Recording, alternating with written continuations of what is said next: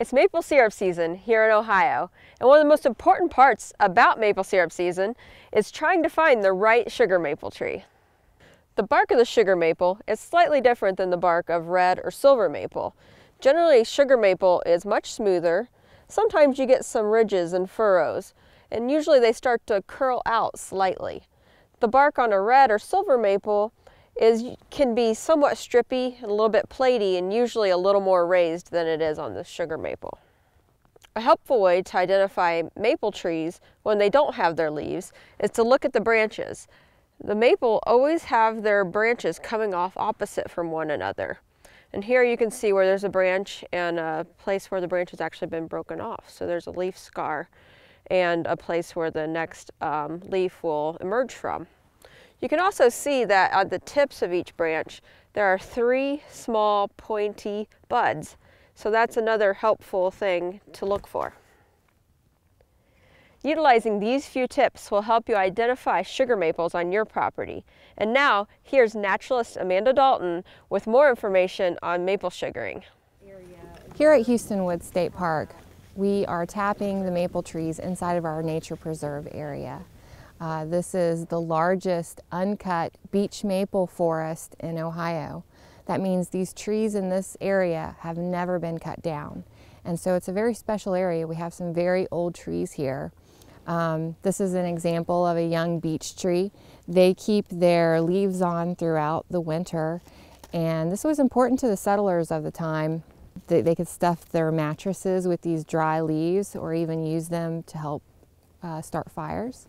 And behind me is one of our maple trees, one of our sugar maple trees. The maple syrup season, we call it, it's a short but sweet season. It only lasts about 4 to 6 weeks of the year.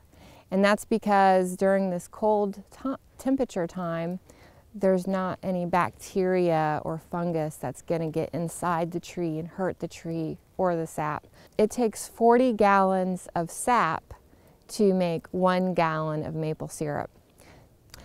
Okay, to tap a maple tree, we're going to start by drilling a small hole, not very far into the tree, just about an 1.5 inches. And we're going to use a 7/16 inch bit, and we're just going to create a small hole in order to insert the spile. And the spile is basically the spigot that the sap runs into.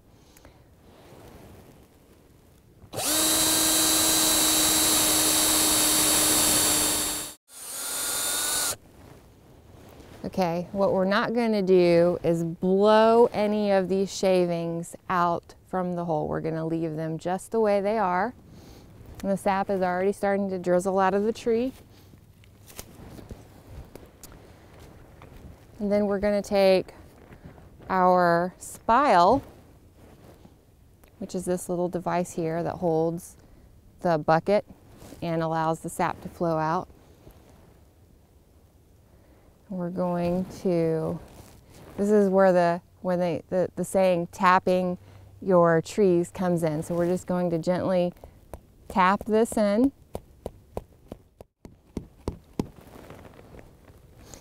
And in just a day or two, the tree will actually start to grow and grip that spile. So it'll be nice and tight so you can actually hang the bucket from it and it won't fall out. But you can actually see that the sap is already flowing out of the tree.